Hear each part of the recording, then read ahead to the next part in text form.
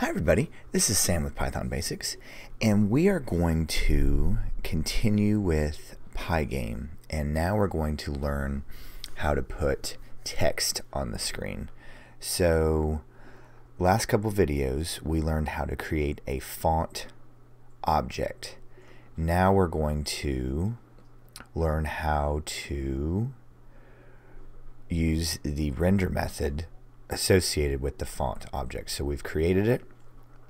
Now we need to figure out how to put it to the screen, and we only need to learn about the render method because we know everything else. So alright, this is what we're going to do.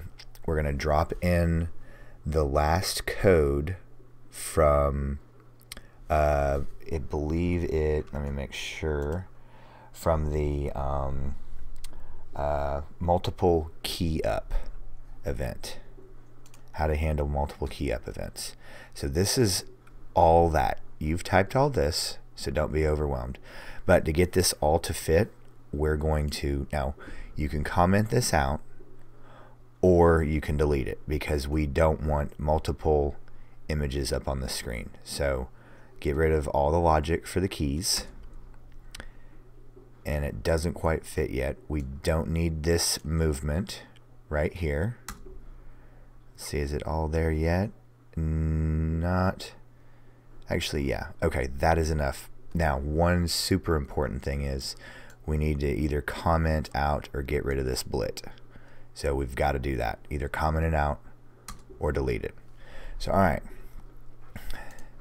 so now we need to go and grab our font that we created, and it needs to live. You can copy this from, it needs to live right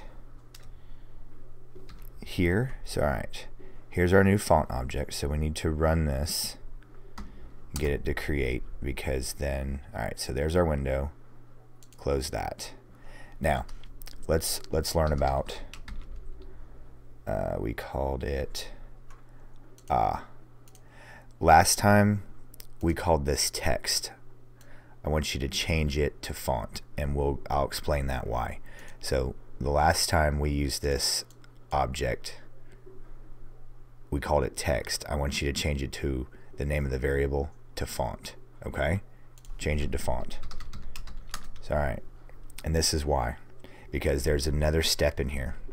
So render text, anti-alias will go 0, color, we're going to learn about that, and we'll go from there. So alright, so let's do help font, and then render. So okay, surface, draw text on a new surface. So alright, we know how to do that, and let's just do that. So now we're going to come in here, and we need to create a new object, or a new color, excuse me, black. And if you did not see the red, green, blue video, go back and look at that, and I'll have a link for that one here. But we need that color, and the way that you then use render is you do this. So you use your font object, and then you're going to give it the text that you want. We're not going to talk about this right now. Then give it color. That's going to be 0. So we're going to, and this is the way you use it. So it goes right here, the actual text to the screen, right? So then it is font, because that is the object, then the render method, then the actual text that you want. That's going to be out on the screen, anti-alias 0, and then what color do you want to use? We just defined black. So there we go. And then we know about blit, and I'll have that, and I'm going to experiment with the little cards and that should be showing up right now.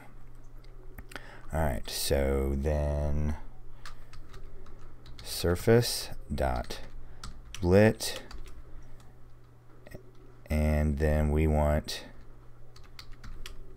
text to show up, and then where do we want it? This is also a tuple, and let's do 300 at 400.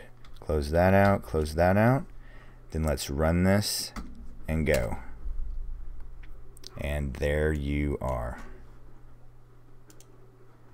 And now you know how to put text to the screen. So I just want to show you, you know how to do